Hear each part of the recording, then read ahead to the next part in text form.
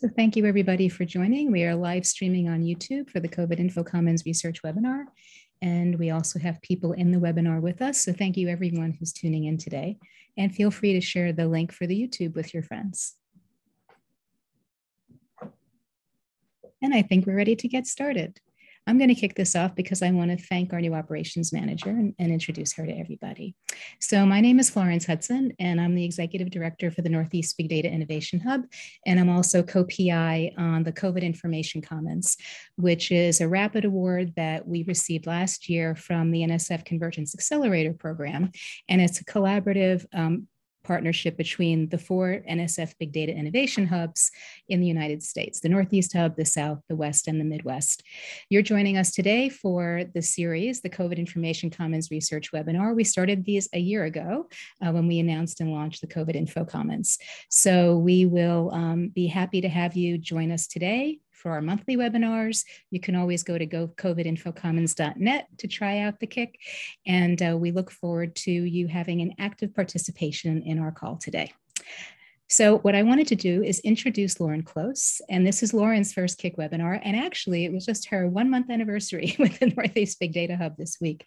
So we're delighted with the way she's just jumped in and helped us with everything. So Lauren, welcome as our new Operations and Communications Manager and leading these KIC webinars. So I'll pass it on to you.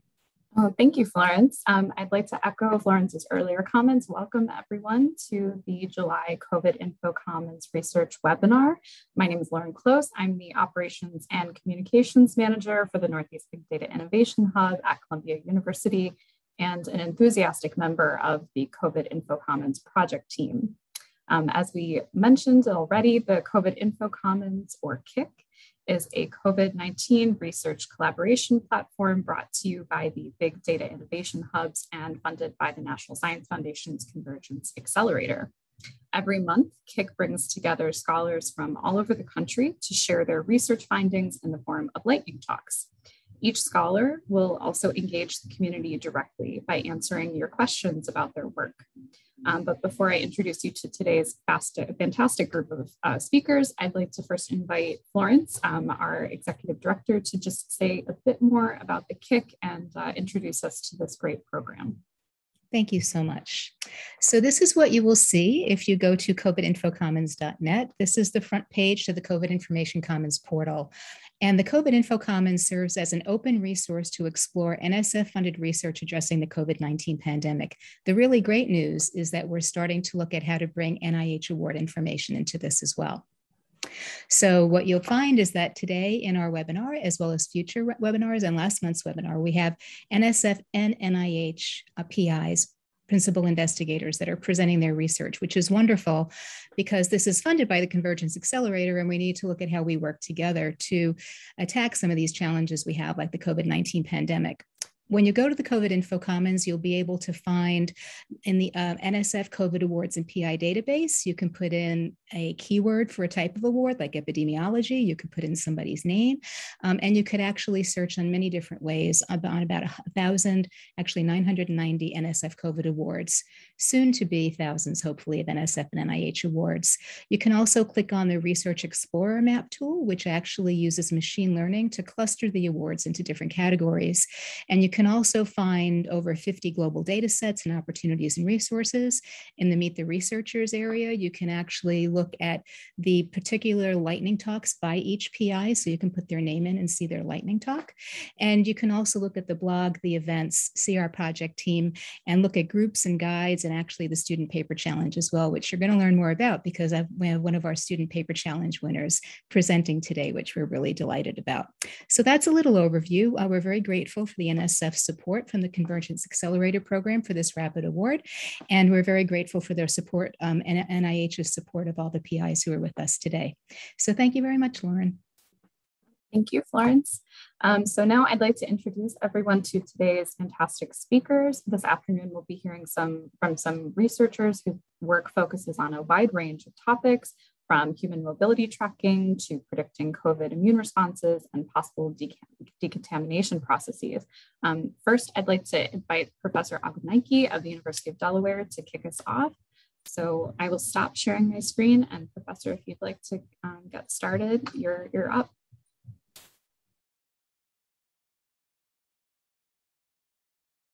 Let me share my screen.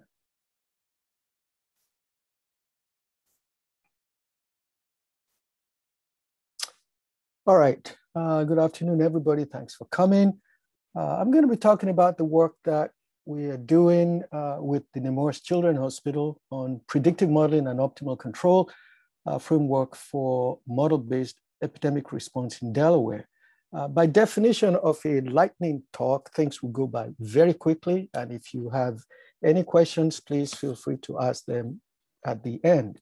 Our objective is to develop and evaluate a predictive modeling approach that can be applied to the spread of SARS-CoV-2, but able to adapt it to emergent infectious diseases later on, especially for children. We're focusing on the state of Delaware right now, and we'll talk a little bit about the optimal model-based mitigation strategy toward the end. I don't need to tell this audience about mathematical modeling and how it has become a standard tool in the arsenal of practitioners. And there have been various approaches to COVID-19 modeling, which we don't have time to go through, but I will then motivate why we're taking the approach that we're taking. We're using the concept of chemical reaction kinetics. When a species comes in contact with another species, they react. But by using this framework, it allows us to do several things that we may not be able to do otherwise. So for example, we have this concept of residence time distribution, which helps us characterize how much time a molecule spends inside of a reactor, which is somewhat similar to the time it takes for a person who's been infected to recover or to die.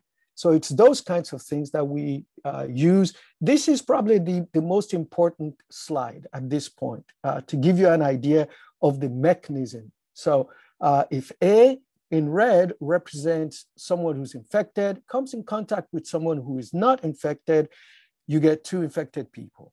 At the rate of transmission is case of T. And then that person can recover, but goes through an intermediate stage where you're still infectious, and then you become completely recovered. Same thing, unfortunately, for death, intermediate stage where you can still infect people, and so on and so forth. The secondary transmission is somebody who's on the way to recovery or someone on the way to death can still infect other people. And then if you imagine that everybody who's been infected and who's on the way to getting well or on the way to dying is in some reactor, they take some time before they escape to recovery completely or to death completely. By doing it this way, we can characterize this with a set of state equations that chemical engineers will recognize. And but the most important thing from this framework is we recognize that not every person that has been infected has been identified as such. So when we take our measurement we take is only a fraction of the people that have actually been infected. And so by incorporating this into this model, it allows us to be able to develop a model. I'm not going to go into a lot of the details, but from the model, how do we determine the parameters? We take data, training data, and we use least squares optimization to obtain these parameters, these rate constants, and we reserve the most recent week of data for validation. In other words, if we had 3 weeks of data, we use the first 2 weeks of data to fit the models, and then we try to predict what would have happened the third week as if we didn't have that and use that to do validation. And then we repeat this every week, moving the origin of the validation data for a moving horizon situation.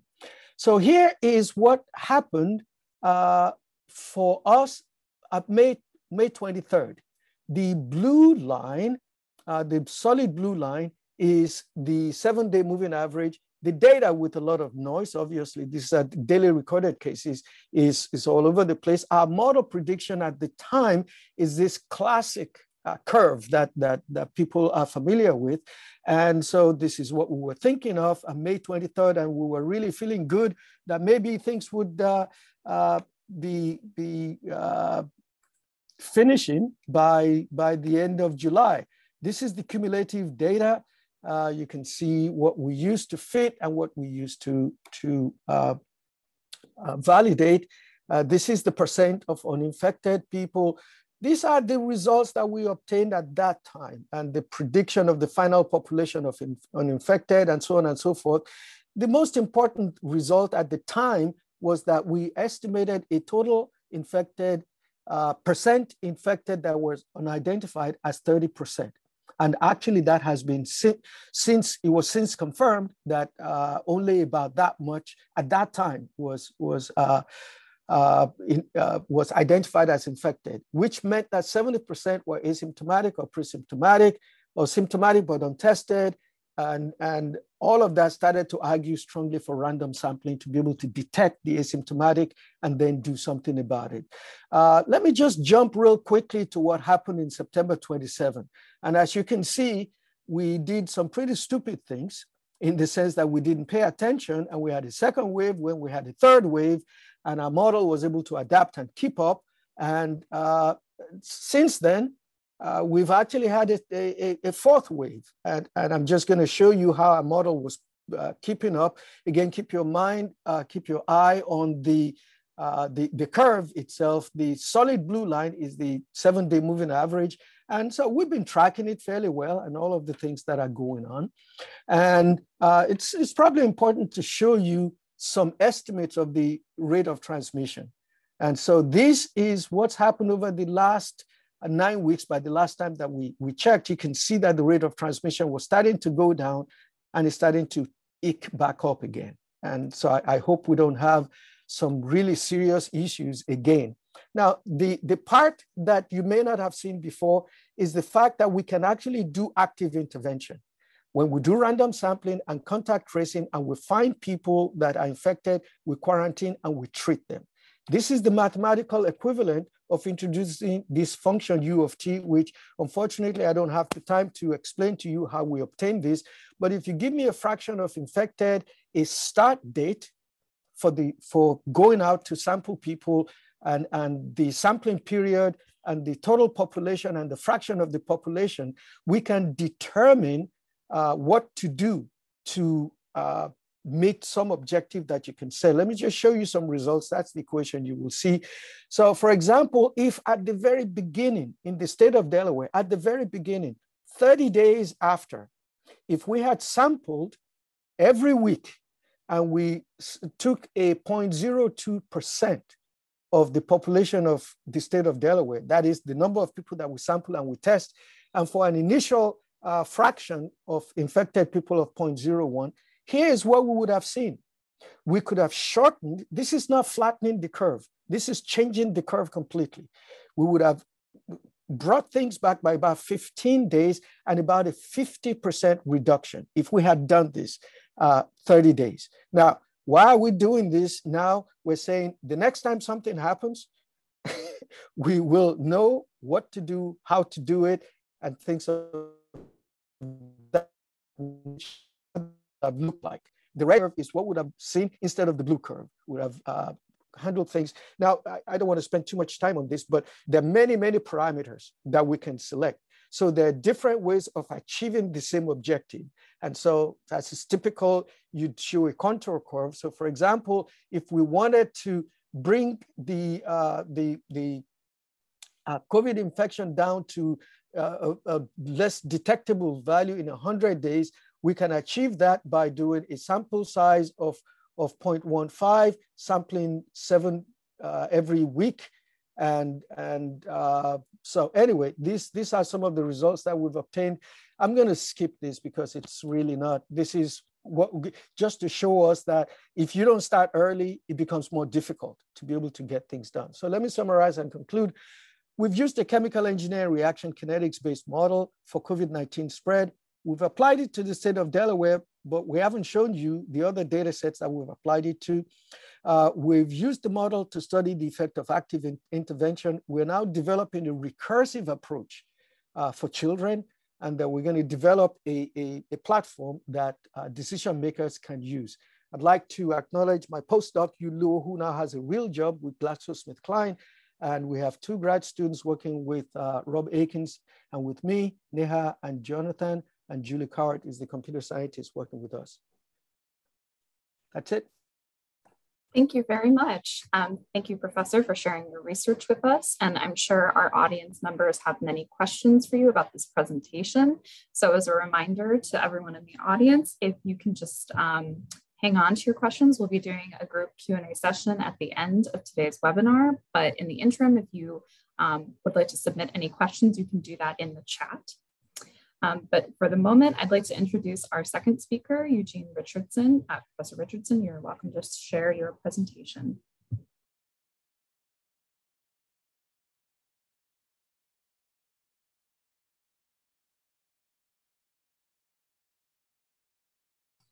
All right.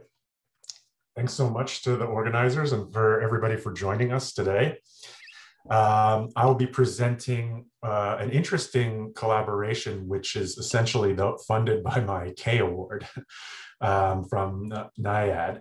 And it is the National COVID Sero Survey from Sierra Leone, which we just submitted for publication and is actually the first nationally representative antibody survey for COVID from the African continent. I originally had a grant for the social epidemiology of Ebola, which I've been working on for the past 4 or 5 years, and then converted the grant to COVID. And then in last February, when John and Kengasong from the Africa CDC presented the continental vision for COVID containment for African Union member states, we all combined our efforts to design serosurveys for a variety of countries. And Sierra Leone happened to be the one to finish first. And so here's part of our team going out to some of the outer islands for this random survey. Primary objective was to define the age and sex-specific seroprevalence of COVID in the general population up till March of 2021 when we conducted it. And then a secondary objective was to identify risk factors for seropositivity.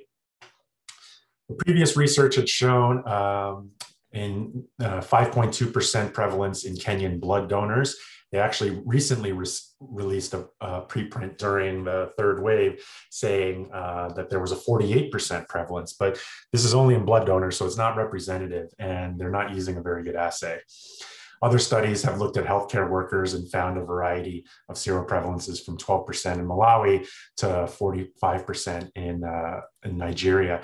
And in Nigeria, we had been hearing this. I was seconded to the Africa CDC last August, and we were hearing from our colleagues that lots of people were dying, elderly people dying from pneumonia, but they weren't recording or testing them for COVID. And so part of the aim of this study is to understand what underreporting might look like. So we improved on the previous studies by using a better performing assay and then enrolling a nationally representative sample. We found that we needed about 1,200 households for power. Interestingly, this is a quick aside, I'm involved in a project at UCSF where cases of COVID are identified, and then we essentially go to their houses, and if they have people living with them, we enroll them in all the household members, and we bring them a freezer and put it in their garage, where they take daily samples, nose, saliva, and fecal samples, and freeze them, and then we come by and get blood every 5 days. And that study did not need IRB approval. As invasive as it was, and there are all sorts of identifiable data because it's public health surveillance. And I thought this was going beyond public health surveillance, but they were adamant, UCSF was adamant that this did not IRB approval. So same with this study of the sero survey, it's public health surveillance. Harvard gave it a not research determination, but Sierra Leone did want to review it, and they gave us their IRB approval. Africa CDC provided the kits and support for field teams, and then again, we conducted it in March. So what we did was we asked Statistics Sierra Leone to give us 120 randomly selected enumeration areas, and they're kind of like census tracts of 80 to 100 households. Then we took a satellite map of each one, numbered the houses, numbered the rooftops, and picked 10 random households.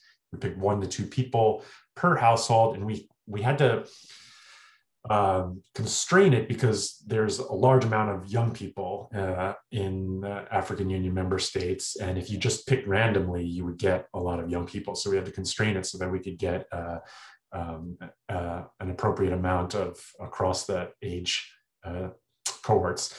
And then we collected capillary blood with finger stick and used this right sign biotest, which was shown in FDA testing to have 100% combined sensitivity and specificity. We also did a local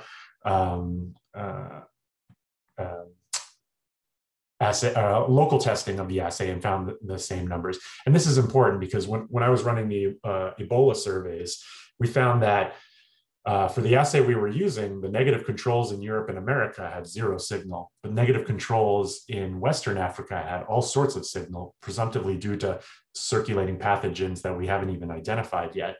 And so it's a reminder, it's important to use negative controls from the local area because it can change the thresholds for your testing. So here's the demographics, and I'll show you the preprint so you can look this up. But here's the important results. The unweighted seroprevalence was low at 2.8% overall. We found that it wasn't quite random in some of the outer rural districts, so we weighted it and so got an overall weighted of 2.6%.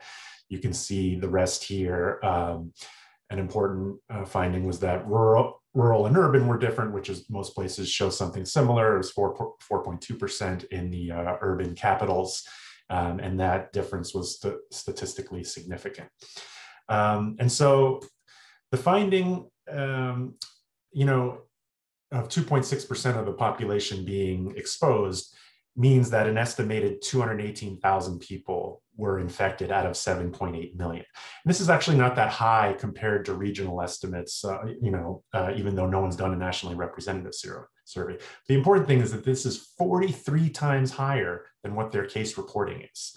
And so it means a couple of different things. One, it indicates that that herd immunity is far from being achieved. And even if they had herd immunity, it probably is not as helpful for the Delta variant that is now coming through in a third wave.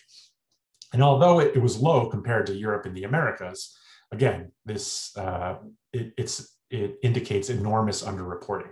And this has significant ramifications for what's going on across the continent, which is experiencing a third wave.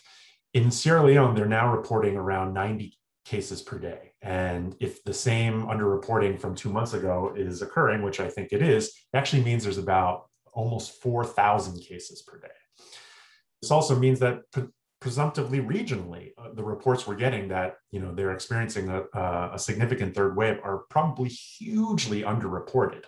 And so it means that containment efforts have to be strengthened, but at the same time, it points to the problems of vaccine nationalism / vaccine apartheid, like what the ramifications are for places like India and sub-Saharan Africa, that Sierra Leone's only been able to get enough vaccines for 0.2% of its population.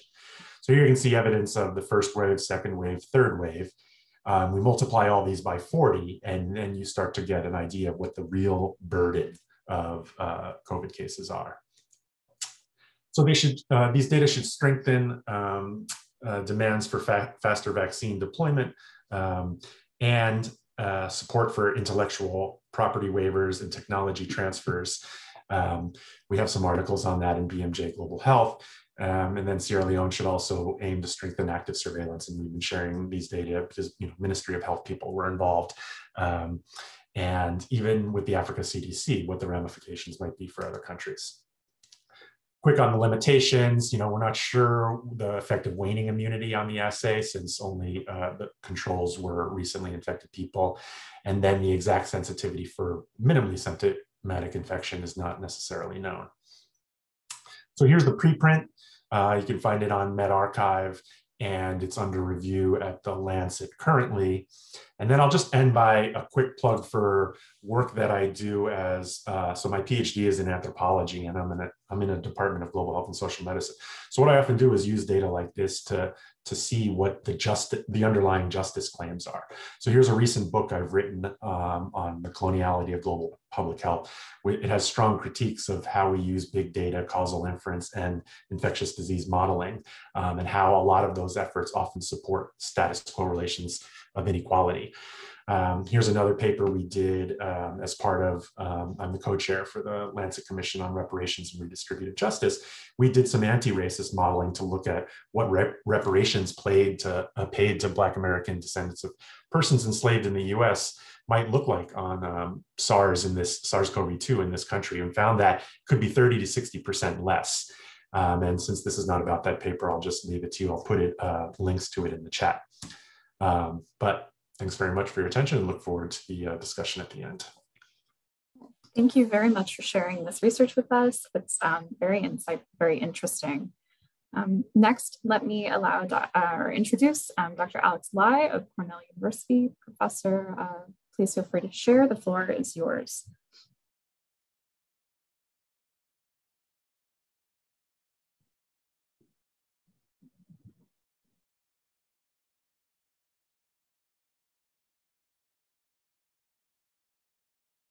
Myself.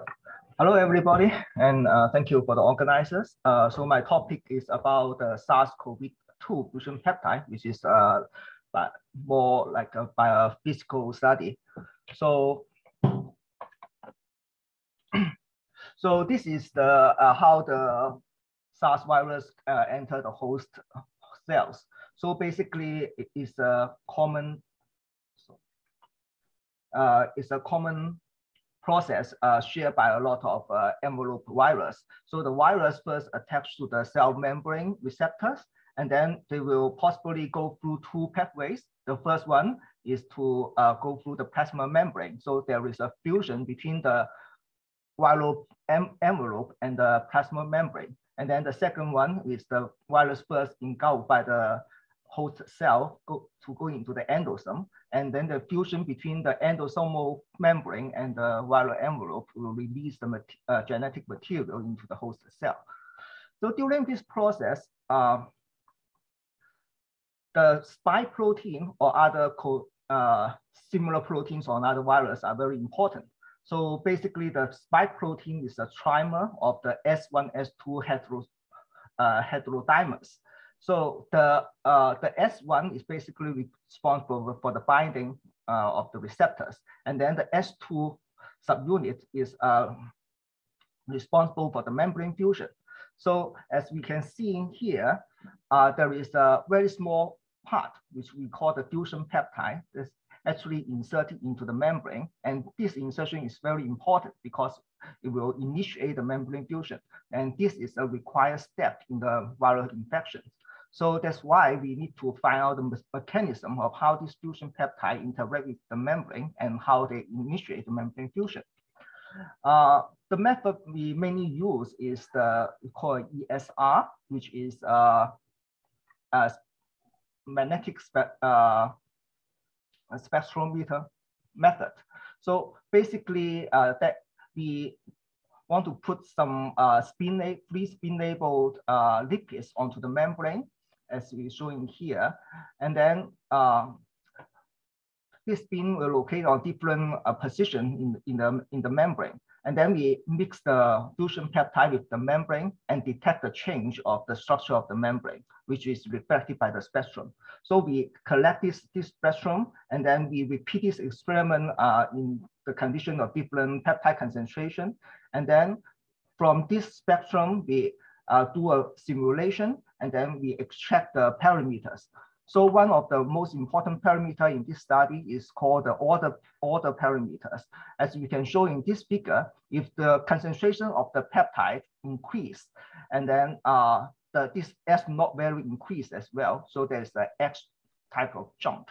We have repeated this experiment for a wide range of virus fusion peptide, and what we find is that the active fusion peptide will induce this S-shaped jump, while the mutants and then the non-active mutants cannot induce this kind of jump. So what we think is that this membrane ordering effect is a prerequisite for the membrane fusion in the viral entry process. So when it goes to the SARS-CoV, glycoprotein, the X protein, then it's a little bit difficult to determine which part is the fusion peptide, because for the SARS-CoV, the S protein has several distinctive cleavage sites. So the most important are two. What we call is the S1, S2 site, and then the S2 prime site, which are located here. So the first thing we need to do is to determine which one is the real fusion peptide. So, and actually we have several candidates, and then for these candidates, if we put it in the artificial system, they can induce a kind of artificial membrane fusion. So it's not very effective. They use the traditional method. That's why we think the membrane ordering can be a criteria to distinguish which one, to identify the real fusion peptide. So what we found here is that the FP1 can show a very significant jump, while the other two candidates cannot have this kind of certain degree of increase. So, and then we finally can determine that the FP1 that is immediately after the S2 prime position cleavage site is the real fusion peptide. And during this process, we also found a very interesting thing that is quite not uncommon in the virus. That is dependent on the calcium. So as you can show here, without the calcium, there's no big jump. And then in here, if we fix the concentration of the fusion peptide and increase the concentration of the calcium, we can see the calcium significantly increase the ability of for the fusion peptide to induce the membrane ordering. And then when we go to the SARS-2 fusion peptide, we first compare with the sequence with SARS-1, SARS-2, and then the MERS, and we identify the homologous sequence of the SARS-2, and then we think that is the SARS-2 fusion peptide. And then we do this experiment, and we really found that it can also induce the membrane ordering, and in the condition of the calcium. And then we compare the ability to induce the membrane ordering between the SARS-1, SARS-2, and the MERS, and we found that the SARS-2 has a higher activity. And we also have detected the calcium dependency of the SARS-2 fusion peptide is very specific, as we can show here. The other ions do not have cannot induce the membrane ordering as much as the calcium. So, and with some other method, we can also know that one SARS-2 fusion peptide binds two calcium ions, and then the interaction between the SARS-2 fusion peptide and calcium is stronger than those of the SARS-1 and MERS fusion peptide. And we also go one step forward that from a separate fusion peptide to the whole spike protein trimer. So remember that the fusion peptide is only part of the whole protein, and we need to know whether the whole protein, the fusion peptide domain of the whole protein functions as the separate fusion peptide. So what we use is pseudotivirus particle, which we call PP, which express the spike protein trimers on the membrane, and we use this to interact with the SUV, which have the spin label on the membrane, and we detect this the increase of the membrane ordering in real time. So as we can show here, after we trigger with the calcium, we can find out the jump, and then if we use some other ions, that we cannot observe that. So that means that the whole S protein trimer anchor on the membrane also induce the membrane ordering as the fusion peptide, and also is a very specific calcium dependent fraction. So this is a conclusion. Then the SARS-2 fusion peptide locates in the downstream of the S2 prime cleavage site, and it can induce the membrane ordering in a calcium dependent fraction, and it binds to the calcium in specifically in a 1 peptide to 2 calcium ratio. And it has a higher binding affinity and stronger membrane ordering effect than the SARS-1 fusion peptide. And then we also know that the SARS S protein trimer also induced the membrane ordering as the separate fusion peptide. So this study will help us to understand the mechanism of the viral entry into the host cell, and will also indicate how, give some hints to how to develop a drug and vaccines. So yeah, this is my talk. Thank you so much. Thank you very much for sharing that presentation with our audience. We appreciate your time. Yeah. Next, we'll be hearing from Mark Riedel of the University of Minnesota. Professor, please feel free to begin your presentation.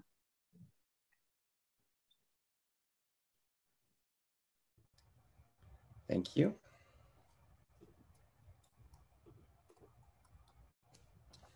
So, hello everyone. I'll be speaking today about computational work on the problem of peptide binding. And this is a collaboration with George Vesmantzis from the Mayo Clinic.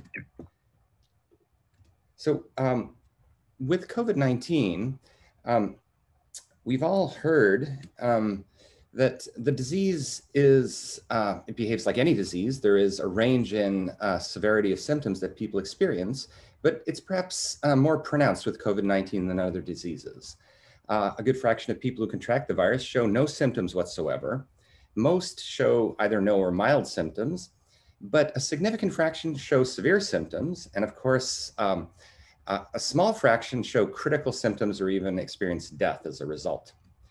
So there are many factors influencing the disease severity, and experts can speak better about this than I can. Age, sex, and in particular comorbidities are very significant, and past exposure to similar viruses plays a role. But a part of the equation here in terms of disease severity is also the innate differences in our immune systems. And essentially the genes we've inherited from our parents play a role in how well our bodies fight off this disease or most diseases. So our topic of study here is to computationally predict one aspect of the innate difference in an individual's immune system, the so-called cellular response. So the cellular response is the first line of defense that our bodies have in response to any viral infection. It is the mechanism by which foreign peptides introduced into cells are chopped up into small fragments called peptides. These then can be transported to the cell surface where they can bind to cell surface receptors called MHC class I molecules. If bound this way, the infected cells become targets for killer T cells, which can come off and kill the infected cells, either killed from a viral infection or, as it turns out, this is the most effective defense that we have against cancer. Cancerous cells are also killed off this way. This is the first line of defense because if it kicks in once we're infected, the immune system, the killer T cells, can kill off all the infected cells before they have a chance to get going. But if the cellular response fails, then the infected cells become factories. They start churning out many, many copies of the virus, and other aspects of the immune system have to take over. So the cellular response is, as with all aspects of immunology, complex. Understanding it is very important. It's critical for understanding and predicting the severity of novel viruses, such as SARS-CoV-2, for vaccine development targeting viruses. Also understanding the impacts of viral mutations, how different viruses will affect different people through their innate cellular immune response. And as I keep returning to the topic for cancer immunotherapy, which is the area of expertise of my collaborator. Like many people, we turned our attention to COVID-19 and repurposed a skill set. So in this case, the computational predictions are originally targeting cancer immunotherapy. So, and of course, all of this same theory applies to autoimmune diseases. So the cellular immune response at its core is a computational problem. If we have the blue peptides in the figure on the right, this is the protein fragment associated with the virus. The question is, will that blue peptide bind inside a groove or a cleft inside the yellow cell surface molecule, the MHC1 molecule?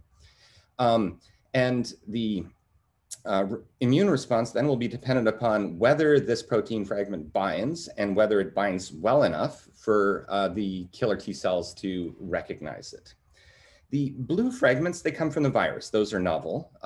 So given a new virus, we will have a completely new set of peptides. The yellow cell surface molecules, those are determined by our genes. And each individual has up to 6 different MHC1 molecules determined by our inheritance, 3 from each parent. And the cell surface molecules, the MHC molecules, are among the most diverse in our genome. There are approximately 21,000 variants in the human population. This is no accident. Evolution has ensured that this aspect of our immune system is very diverse, so that we've been able to survive past viral infections. But this also poses a very significant computational challenge, as I'll describe.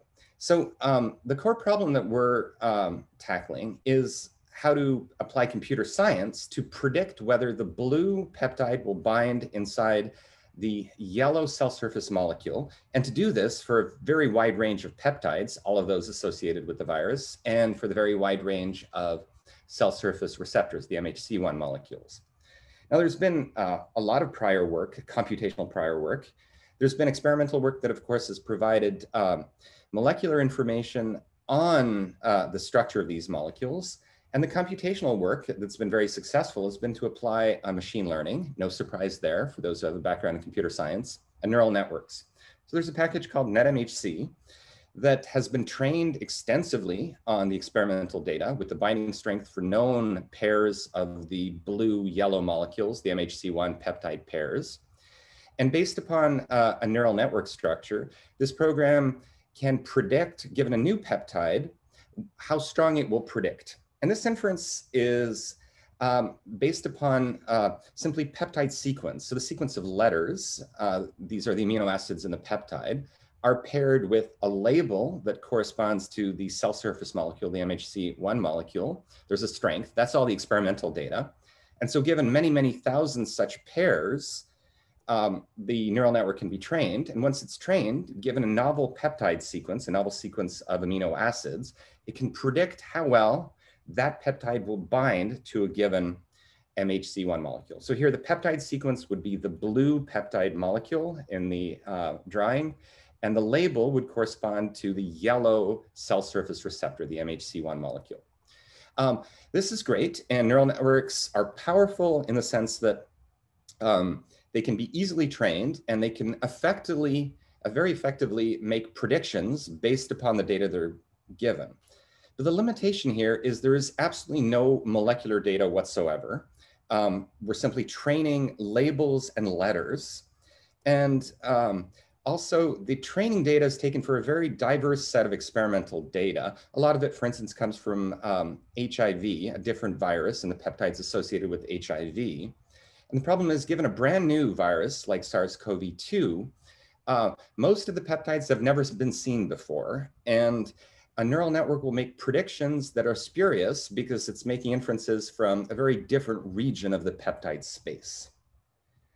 And so our approach is to do molecular level simulations. And of course, there's been a lot of prior work on this topic. Very sophisticated molecular simulation techniques are known and widely used. One is called molecular dynamics. There are also Monte Carlo-based simulations. They use a technique called simulated annealing, and molecular docking is another approach. Software available for such molecular level simulations are widely used, but they're general purpose. They've been developed for broad classes of molecules binding, and they're extremely computationally intensive. To take a peptide and MHC1 pair and to use existing software to simulate it, it takes days, sometimes weeks, to simulate a single binding event. So weeks of actually supercomputing time to make a single prediction. And the scope of the problem we're confronting is we have 21,000 variants of the yellow cell surface molecules, the MHC1 molecules. And for SARS-CoV-2, if we focus just on the spike protein and we chop that up into little bits for the peptides, we have about 38,000 of those. So we're talking about 1 billion combinations that we want to simulate in terms of the strength. And if it takes a week of supercomputing time each, we obviously don't have a billion weeks to study this. So our approach is twofold. On the one hand, we're creating highly customized software for molecular simulation, and we're using the details of the domain we're working in. So we're starting with the peptide. Peptides don't vary so much in terms of their length or their shape. We're starting with the peptides correctly aligned inside the cleft of the cell surface molecule, the MHC1 molecule. So we don't spend a lot of time just rotating the entire peptide in space. We place it exactly where it should be. And we perform the entire search in the torsional space. So instead of moving the molecule around in three-dimensional space, we just twist and turn its bonds to try to find the optimal configuration.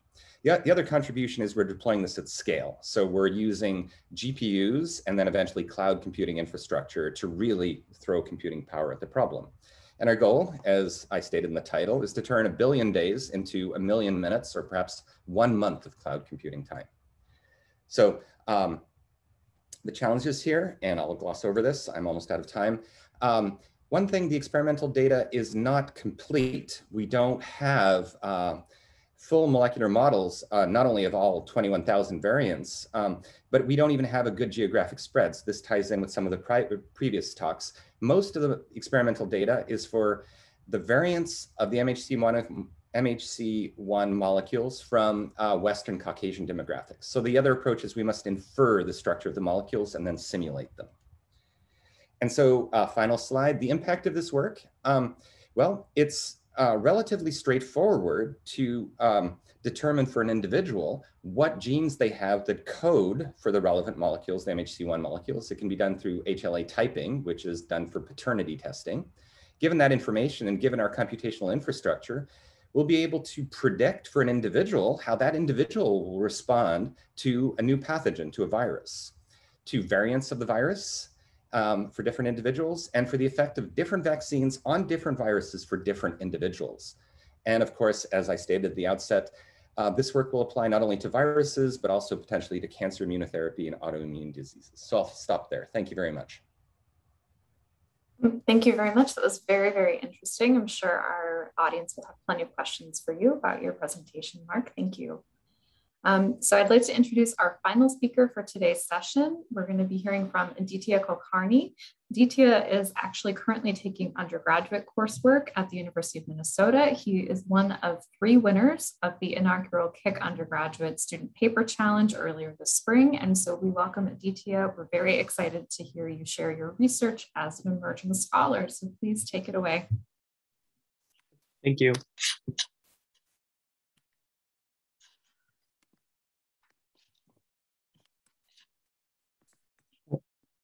So hello everyone, I'm Aditya Kulkarni, and I'll be talking on human mobility patterns linked to COVID-19 prone locations. I'm going into my senior year in high school, and I've been taking university classes for the past few years. The motivation behind the problem that I was trying to solve was that I was seeing during the early days of the pandemic and on the news that there were a lot of outbreaks at restaurants and bars, and that there were significant spreaders of COVID-19. I also saw that policymakers were trying to find the best way to reopen businesses safely. So I came up with the question, that is, what is driving outbreaks at these COVID-19 prone locations? I then decided to take a look at the COVID Info Commons NSF Awards and PI database, as well as the Lingo4G Explorer. And I was able to find a rapid NSF funded project that was looking at the efficiency of COVID-19 quarantine measures and how to improve those measures by comparing COVID-19 case numbers and testing procedures across countries that had varied levels of restrictions on mobility. Specifically, I saw 2 rapid projects that were analyzing mobility patterns. One was a survey of senior citizens about their daily locations and activities, and the second one had taken more of a big data-driven approach, and that was to find hotspots in isolated populations and a real-time location dataset. From then, I decided to look into 2 main data sources that I would use for my research. The biggest one was SafeGraph, which is a nationwide spatiotemporal visit dataset. Just in Minnesota, it has almost 350 individual anonymized devices, which are primarily composed of cell phones, and they cover almost 90,000 point of interest locations.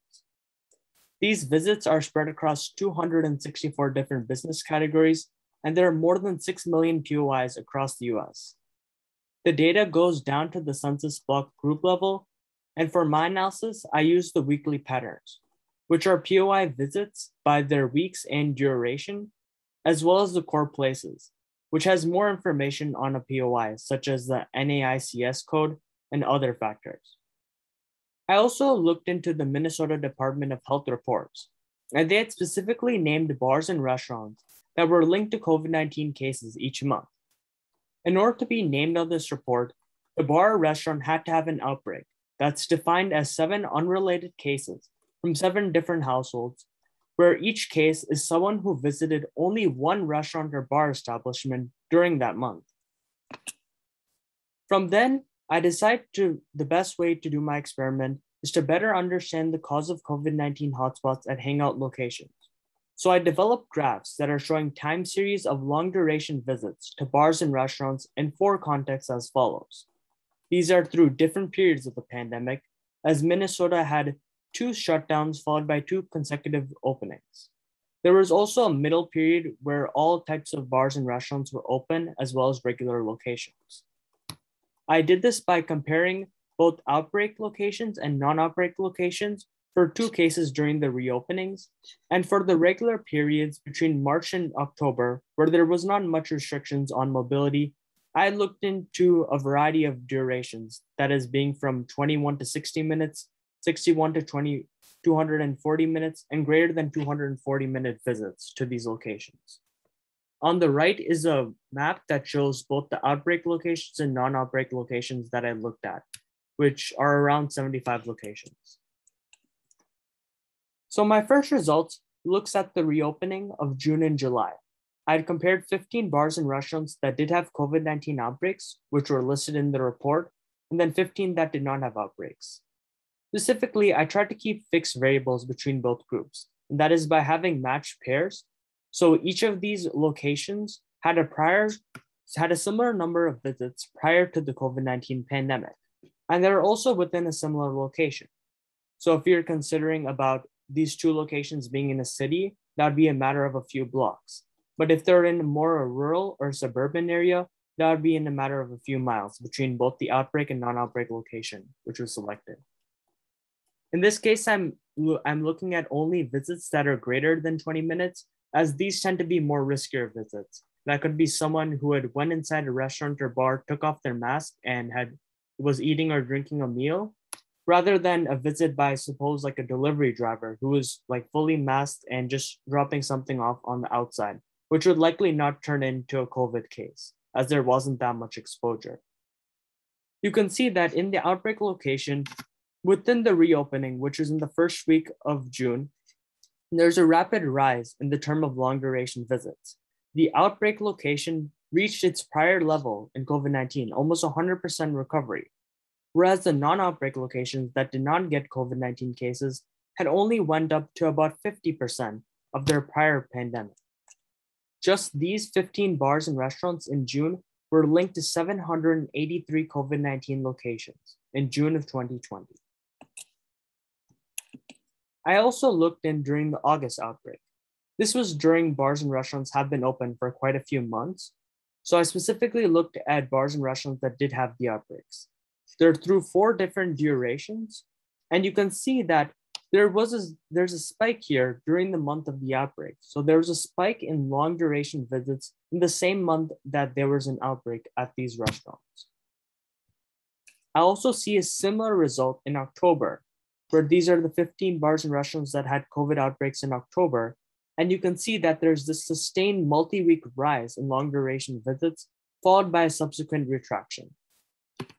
After this, there was a shutdown of both indoor dining at bars and restaurants and a few other locations such as gyms. And this was due to a significant rise in COVID-19 cases across Minnesota.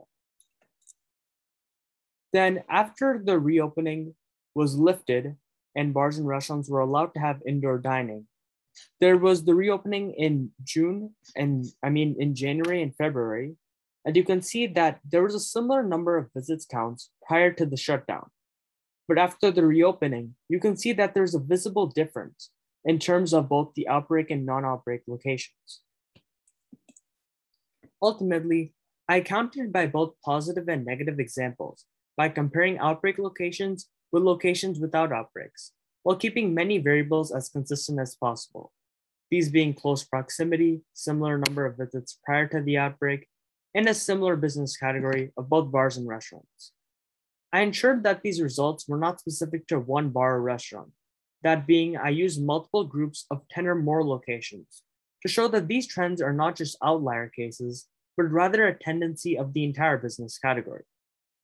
Thus, long duration visits can show that it can offer insights into why outbreaks occur at certain locations and not others.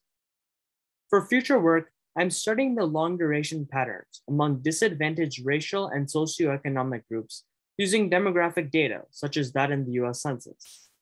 I'm also analyzing the correlation between long duration visits and the indoor atmosphere of locations in terms of the amount of air ventilation, distance between visitors inside the location, and the density and crowdedness, as that could shed light onto other factors seen in association with long duration visits.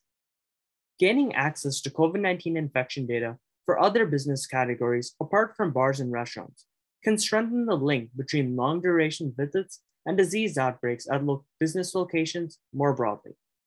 Thank you. Well, thank you very much, Aditya, for sharing your research with us. We'll be watching your emerging career in data science with extreme interest. Thank you so much. And thank you again to all of our researchers who shared their work with us today. For the audience, just know that each of these presentations will be made available on our website, covidinfocommons.net, under a tab called Meet the Researchers. So take a look and see those next week. And before we segue into the Q&A session of today's webinar, I want to briefly share with the group the lineup for our next event, which will take place on Wednesday, August 18th, from noon to 1:30. You can register to attend this event on our website, so pencil that into your calendar, and we hope you'll join us then. I also want to share this information with the group. Here are just some of the ways you can stay engaged with the COVID Info Commons. Please check out our website, subscribe to our newsletter. We're also on Twitter and LinkedIn. If you have any questions or suggestions for our upcoming events, you can always email us at that email at the bottom, info@covidinfocommons.net. So now I'd like to open it up to Q&A from our audience. Some of you have already posted comments and questions in the chat box. Thank you for that. I'll hand it over to Florence, who's going to be moderating this session. Okay, great. Well, thank you, Lauren, and thank you everybody for your presentations. They were just wonderful. And Aditya, I guess we'll all be working for you someday. You're in high school and you've been taking classes at the University of Minnesota for a few years. So we were very excited when Aditya reached out to us for the undergraduate student paper challenge. He said, I'm in high school, but I've been taking classes at the University of Minnesota for a few years. We were like, whoa, get him on board. You know, we want people like you worrying about this now so you can fix this in the future. So we're really delighted and very proud of you. And actually, Aditya's paper is available on the Columbia Academic Commons, which you can click through from the COVID Info Commons website. So we have a lot of great questions, and I have some too, but I'm holding back because there are so many great ones in the chat. And I know that Lauren has been keeping track of them. So she's going to talk us through some of them that haven't already been answered. And then at the end of that, we will be able to open it up for further questions, but we'll take them from the top, I believe. So Lauren, would you like to get us started? Sure. So I think, again, some of the questions have already been answered. Thank you to our speakers for jumping in. Really appreciate that. One that I think we can start with is actually to Gene Richardson. I think, Florence, this was a question from you. Does the Africa CDC cover all countries, or is there any country level support for COVID-19 vaccine approval or guidance, or does it depend by country? So the original model was just, single ministries of health doing their own work, and usually they were allied with NGOs and or their former colonies, former colonial masters like Sierra Leone would get aid from UK, Guinea would get aid from France. And so the Africa CDC, their continental visions to start to try to transcend these colonial relics and come up with a continental vision. So they actually support all of the 55 African Union member states. But because it would make a slow transition, the states still do a lot of their own, they do their own collection, send the data to Africa CDC. As far as the serosurveys, they said that they made a general protocol. They said they would provide money and resources for any country to do their own serosurvey, and about 15 countries accepted the resources and are doing their own work. Countries like Rwanda, which are better organized, are actually doing a lot on their own, calling for some support. But Paul Kagame has recently launched an initiative to bring mRNA vaccine capacity to the African continent so that we don't run into this scenario in future pandemics where the continent is unable to produce its own vaccines and is going through a third wave. What are we now, a year and a half after the outbreak started? And again, less than 1% of the population is vaccinated. Thank you very much. I'm excited and kind of amazed at your passion and knowledge about all this in the African continent. I know there are some people that I've been messaging with that feel the same way and might want to reach out to you if that's okay. Sure, no problem. Great. If you don't mind, if you would put your email in the chat. If you don't want to, that's okay. They can email me. It's up to you. We're into privacy. We do cybersecurity too. So whatever's better for you. I'll do that, and I'll put our commentaries in BMJ on the vaccine apartheid as well. I'll put the link. Thank you. We really appreciate it. Okay, Lauren, back to you. Okay. I now have a question for Dr. Lai.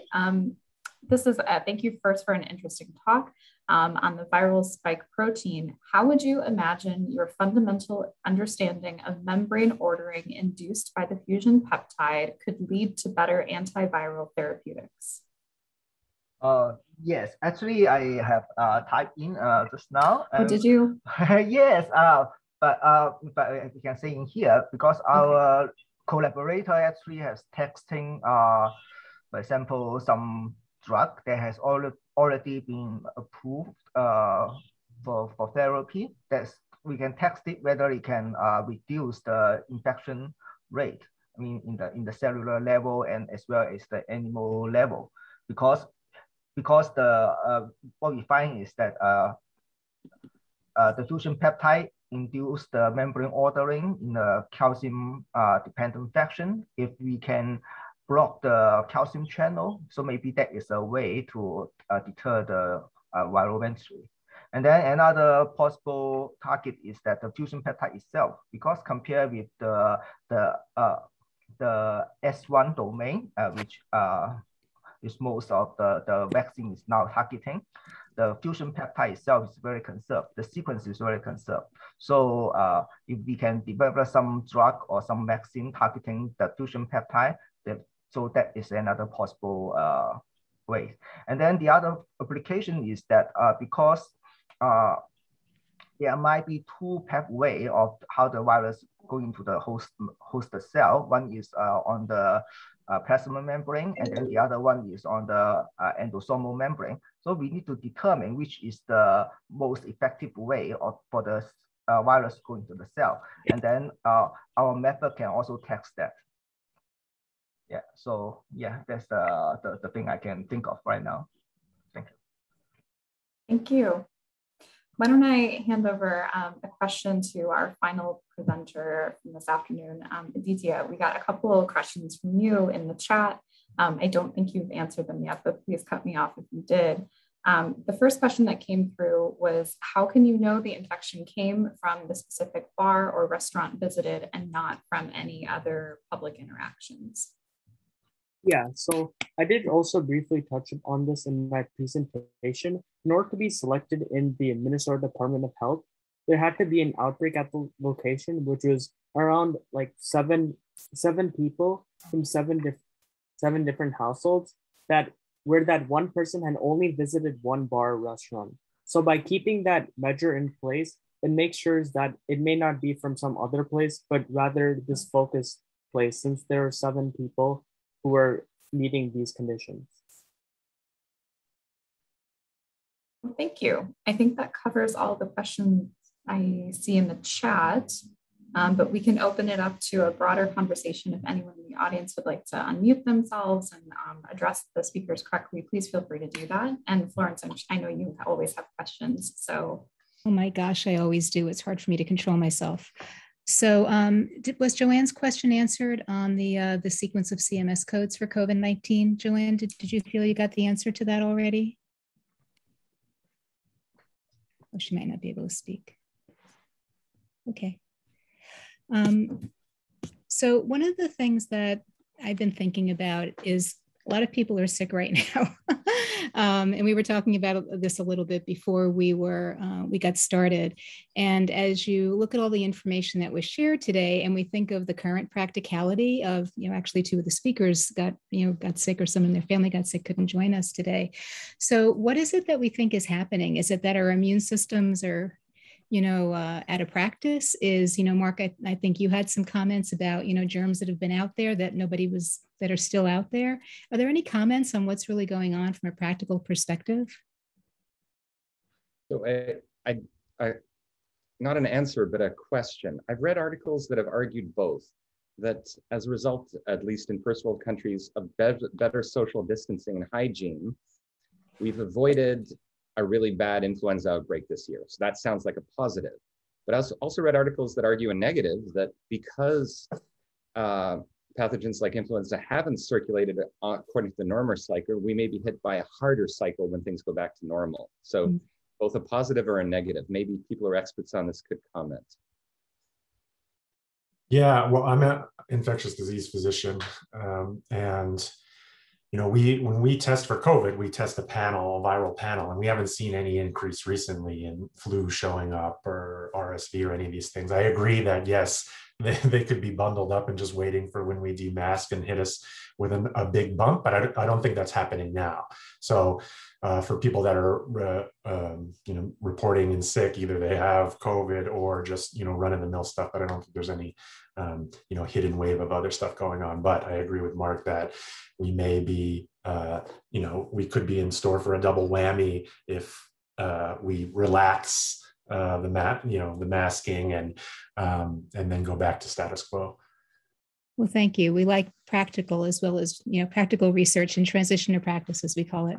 So then let's get to Joanne's question. Has anyone worked with the sequence of CMS codes for COVID-19, how they were used in different settings and how accurate they are in various populations?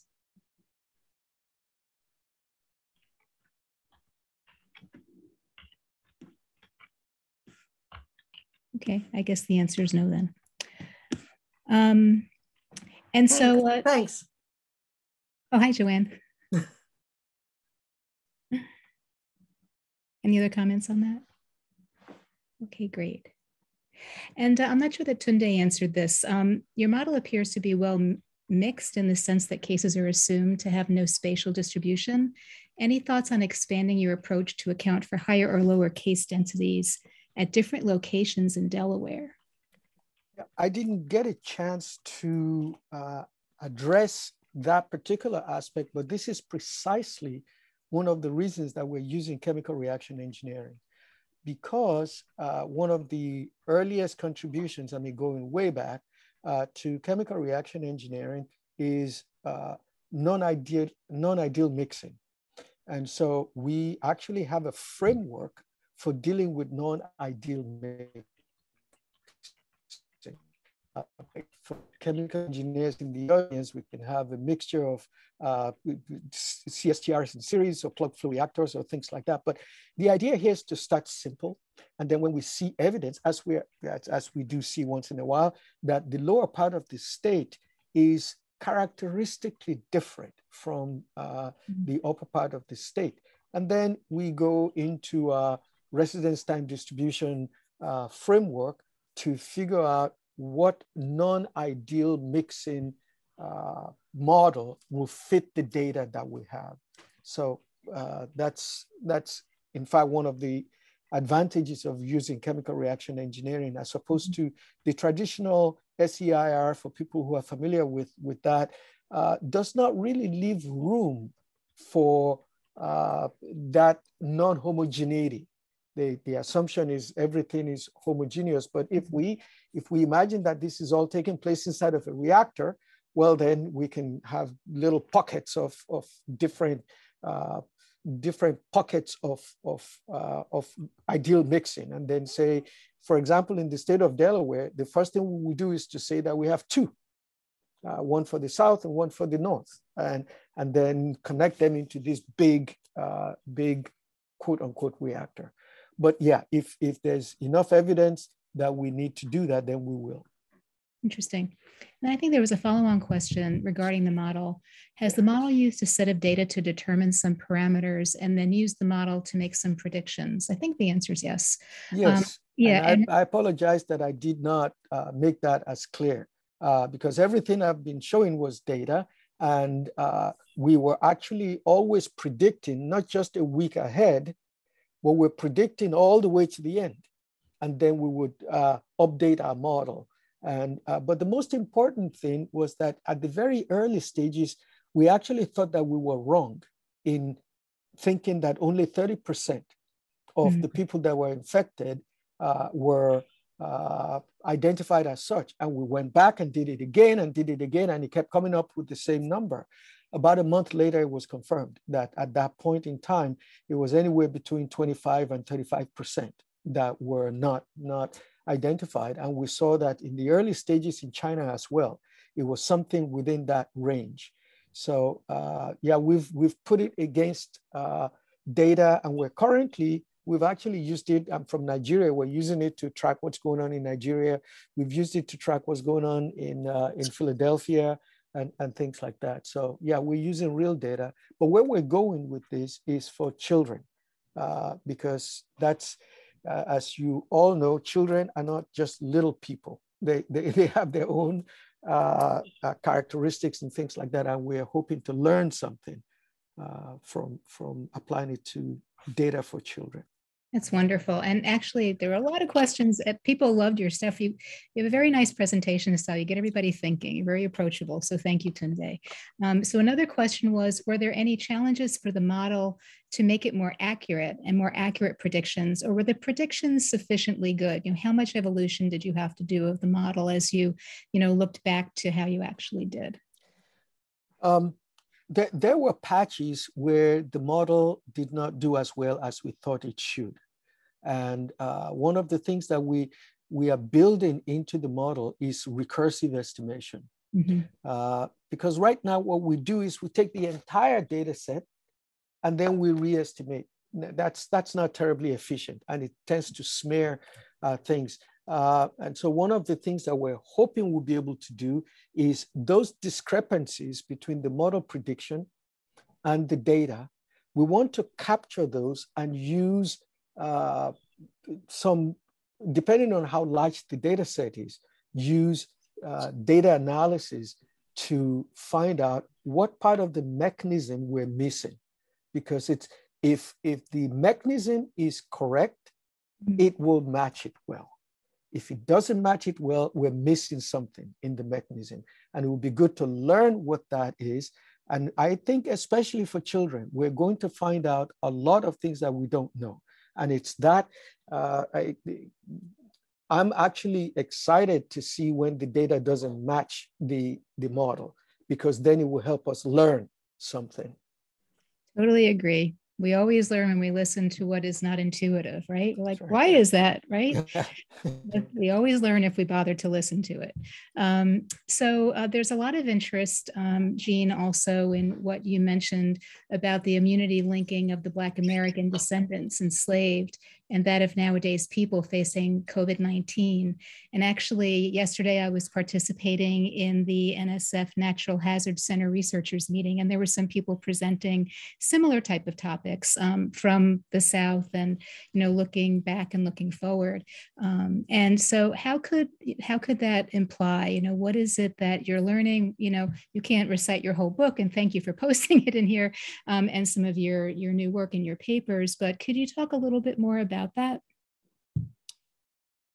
Sure. What the paper did was some modeling, essentially what the counterfactual being what would our COVID outbreak in the US look like if reparations had been paid to people who are descendants of persons enslaved in the US. And I had mentioned that I'm chair of this Lancet Commission on reparations, and our section that deals with the US is led by Sandy Darity, who is a economics professor at Duke. And his approach is that the wealth gap should be eradicated, because that is what the legacy of slavery, Jim Crow, redlining, unfair credit markets, interpersonal racism has led to. And the wealth gap is currently $10 trillion. So with 40 million descendants, that's $250,000 per person. So what we looked at is if that had been paid, we used Louisiana as an example because they had good COVID data. They also had crowded housing data. And then they have a binary kind of black, white, minority, majority, and not many other minorities in that state. So it allowed us to do this binary analysis. And what we found is that, if that money would presumptively lead to less overcrowded housing, the ability to social distance, and less people being forced into frontline work. And just that intervention alone could have reduced R0 for the entire country by 30 to 60%, because the way we use these next generation matrices, and usually R0, when you calculate it from those, is dominated by the risk group, the group with the highest risk. And in our case in the US, it is the Black population that has the higher risk, or some other states, it's Latino populations. So just by reducing the risk in that one component, you reduce it for the population as a whole. And so that's how we, essentially modeled out these findings. But the more interesting thing was that when it came out, and it was picked up by CNN and other news outlets, I have been receiving hate mail and threats since February for how dare you presume that we should pay now for something that happened 200 years ago. To, essentially the Mitch McConnell position, when, it became obvious to me that people don't understand how these legacies are present in the current day. It also made me realize that dialogue with people like this probably isn't going to work, that we actually need legislated reparations. And even, and you take everything to its logical conclusion, and you start to get to, voting for socialist governments, all that kind of stuff. But I'll try to keep this less political than I usually do. That's okay. Everybody gets an opinion. That's how we look at it. So thank you for sharing that. It's really, very interesting. There are a couple of other comments in here, Aditya. People want to hire you. No, I'm saying somebody wants to offer you an internship. So you should look at some of these things. I think it's pretty amazing. And this is a great show of, what the COVID Information Commons is. It's not just an information portal, it's a community. And people find each other through the portal. They find each other through these things. So Aditya, I would take a lot of notes on all these things that are in here for you. I don't know if you want to answer any of the other ones that are in here. Yeah, I definitely appreciate the opportunity that this platform has given just to interact with other researchers and get to know the research that's there. Wonderful. There are actually a couple of ideas in here too that you may want to take with you. There's, they said it was an insightful study of bars and restaurants. As I said, let me know if you're interested in a summer 22 internship in quantitative biology, linking disease dynamics down to molecular and tissue level mechanics. Check out wid.wisc.edu. Sounds like the University of Wisconsin. And then one extra data point they suggest is to try to check if these bar locations have their air filters checked. In New York State, NYSERDA has done such tests for public buildings, but maybe bar owners can volunteer to have their filters checked for viral load. And that's an interesting point between the built environment, and the health world, and the confluence or convergence of those different types of research. Lawrence, may I ask a question? Please do, Tunde. Yeah, I don't know if this is answerable by anybody, but one of the things that I'm starting to teach our students is the sort of social aspect of problem solving. In other words, it's not enough for us as engineers to find the technical solution to a problem or the financial feasibility. the social acceptability of it is important. And I know that Jean probably knows this well by going to Africa to do work. The question I'd like to ask is, there's so much vaccine hesitancy that is hard to explain, and it's not based on logic. So if I'm working with people for the next pandemic and I'm working to develop a vaccine, are there people who understand sociology in this audience who can help us understand how we can build that into what we do? In other words, I'm a little concerned about, I can stand here and say, come on, folks, what part of this logical thing don't you understand? And they still wouldn't do it, but then we're all at risk. So if we're to take responsibility for helping people like that get over this, what can we do as part of how we design our solutions? And I don't know if I got my point across. Oh, I think you did. It actually came up on another one of the calls in the last couple of months. I don't remember which state he was from, but it was in the South. It could have been Alabama or Tennessee. And he was saying the same thing about vaccine hesitancy. And what we actually talked about is if there would be interest in creating like a webinar, like to talk about that, like a workshop, and let's get some of the social scientists involved. What's very interesting is the NSF session I went to yesterday, the Hazard Center session with the Converge team. They are led by social scientists. So a lot of the discussions were about recovery from disasters and the social aspects of it. Very interesting. So you're absolutely right. That's one of the reasons I think that one of the new NSF solicitations that came out around PIP, I don't know if you saw it, but it's a predictive intelligence for pandemic preparedness, I think it is. And it's actually funded across 4 different directorates, including, social behavioral economics, engineering, computer information science and engineering, and bio. So we really do have to be working together. So maybe what we can do, Lauren, we can think about it. We could, send an email out to the NIH and NSF researchers that we're, working with that are COVID related and say, and maybe some other of their friends in social and behavioral and economics, and say, would you be interested in like a workshop, a brainstorming session?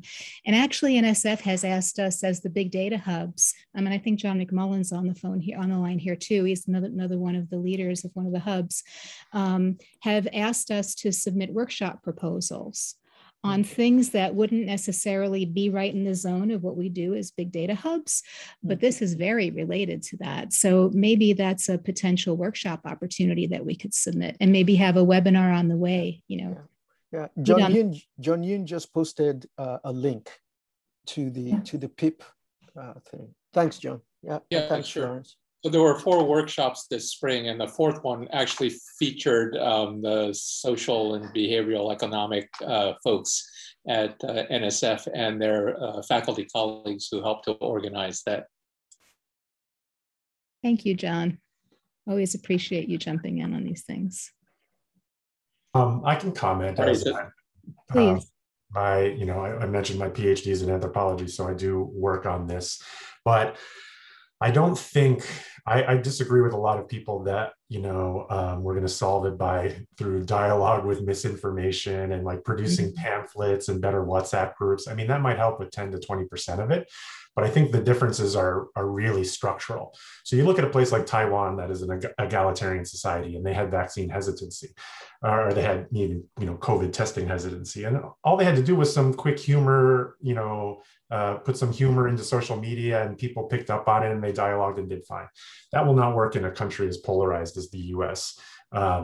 I really think that when you have such horrific inequity in income and by racism, you will never get you'll never get vaccine acceptance until we have those things decreased through reparations and socialist governments and things like that, because it's what the white supremacists use as they kind of they see their privilege being eroded. That's the way to fight back. It's very different for people of color because their approach is one that has been distrust of the medical system, distrust of government, and that's something that could potentially be solved by reparations. But going back through the comments from Giannis about there being no vaccine hesitancy. So natural immunity is not the best way to achieve immunity. We've already demonstrated that if you get the alpha virus, you can get reinfected with Delta and potentially future ones.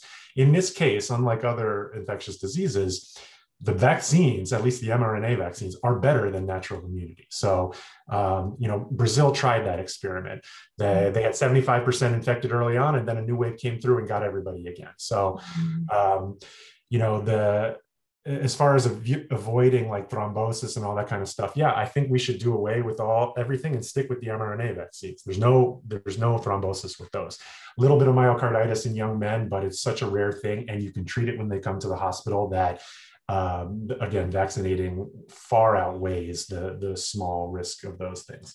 And then lastly, I think there was one more question about, person is infected by animal coronavirus. Is it possible? Their serology is positive. So that's a fantastic question. That's what I was getting to, why it's important to do local negative controls instead of just like, trusting the FDA controls from US, because they only use US people. It's possible in Africa that there are different circulating coronaviruses that might give false positives. And that is actually a reason people have, because there's actually a lower mortality from cases in Africa. And we don't know if it's because it's just the younger population, or there might be a little bit of soft immunity from other coronaviruses. But either way, we did a lot of negative control testing, and at least the assay we used is specific enough to not give false positives with other coronaviruses. Very interesting, thank you. And there were actually I think it was one of the PIP sessions, John, was about zoonoses. So for people who were interested in that, zoonotic issues with the animals and then the humans, you can actually watch an entire day of that, I think. I spent quite a bit of time on that. I'd like to close this out with a couple of aspirational thoughts. Aditya, again, if we could put you on the spot, people are really interested in how you got involved in taking college classes. Were you like a freshman in high school when that started? And like, what got you started with that, inspired you, and how did that happen? And any thoughts you have on what we can do to improve STEM education so we can create more people like you? Sure, yeah. So essentially my journey started in middle school. So I had to take an exam in 6th grade to get into the university math program. And that was essentially designed for me to complete all the high school level math up till like pre-calculus during my middle school year. So then in the high school, I would be free to be able to explore more higher up level math. And when most recently last year, I did multivariable calculus, and I'm planning on doing some applied Fourier analysis my senior year. And mainly, I would say that mainly the work that I've done at the university was more math related in terms of math classes. Although I'm also gonna be able to take all my high school courses at the University of Minnesota. So for my upcoming senior year, I'll be taking all my classes at the university, but for the prior years, they were mainly for my math courses, because I felt I kind of wanted a bit more of a challenge in terms of just learning and accelerating more newer math. And especially with the relationships that I've seen between computer science and mathematics, that was always just both of those two hand in hand that I've always been like interested in. I think in terms of just the high school curriculum, I've mainly, during the earlier years, I'd mainly stayed with AP exams, and I think the AP curriculum is pretty good, but within the colleges, just having that connection to just real world research and what is the cutting edge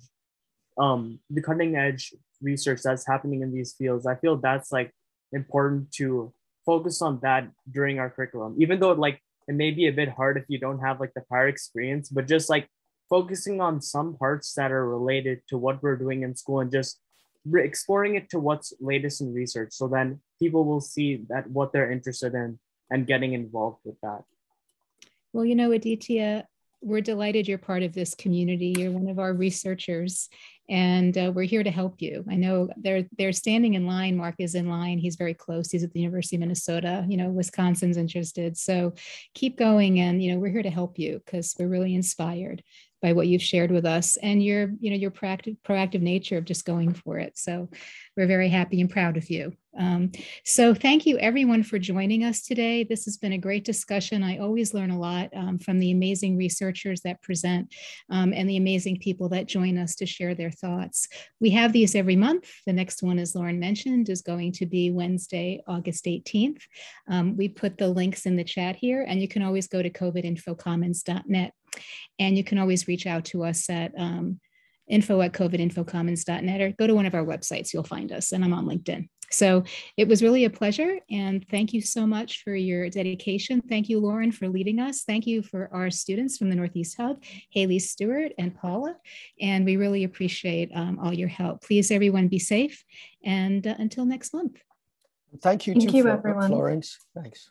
Bye-bye. Our pleasure. Yep. Thank you so much.